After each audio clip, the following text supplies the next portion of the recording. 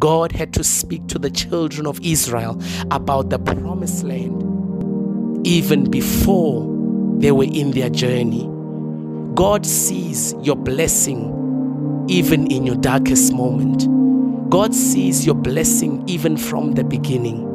Your blessing is something that was predestined before God created you. He sees your blessing even when you don't see anything. Hallelujah. Remain faithful in the testing. When you feel that you're all alone, when you feel like there is no support, because God is with you. God will never leave you. God will never forsake you. God sees your tears. God understands what you are going through. And sometimes you say, can God really see what I'm going through?